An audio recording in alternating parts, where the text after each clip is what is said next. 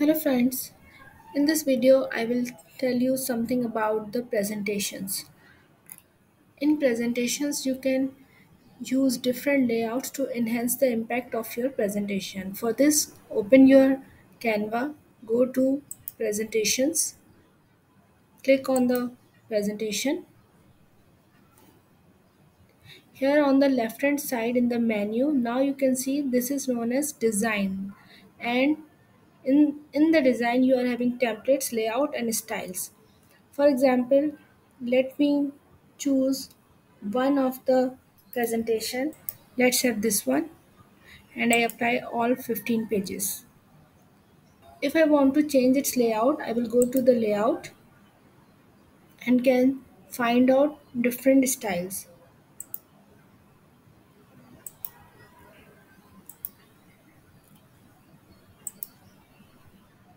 So you can also try this and play around it to find your specific design. In the styles you can change the colors, and by clicking that you are having different options. Let me use another template. Let's save this one and apply to all 10 pages. Now let's see.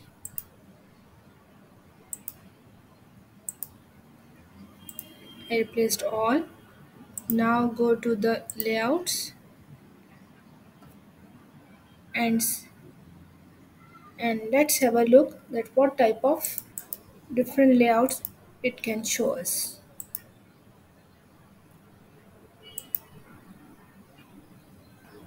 Page number 2. So you may decide any of it. In styles, let's try the colors. This one is better, and you can apply it to all your presentation.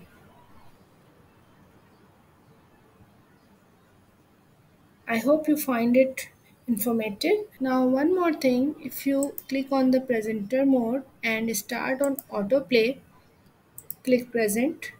Here in the end, in the very right bottom, you will have seen these options. This one is for starting live question answers with Canva Live. This option is for opening presenter view. This option, which is known as magic shortcuts, I like it the most. Let's try it. I can use the curtain, and during my presentation I can ask the people to quiet. With this I can blur the screen, and even I can use a timer. I can use such type of animations. If I want this, the bubbles will be there. Mic drop symbol. So there are so many options you can try over here, and I think this is making our presentation more effective. By using all these magic shortcuts, we can make our presentation more effective. There are the shortcut keys also given. If you know about that and remember, you can do it by this. For example, if I press Q, if I press O, if I press C. Okay, so in both way you can use it. Here are other more options: hide magic cursor, share remote control, hide live edits, pause autoplay. So you may use any of these. Coming videos I will let you know about these shortcuts and these options in more detail. That's all from today. Hope you like the video. If you like it, just press a thumbs up, subscribe my channel, and don't forget to press the bell icon to get the notifications timely. See you in the next video. Till then, take care.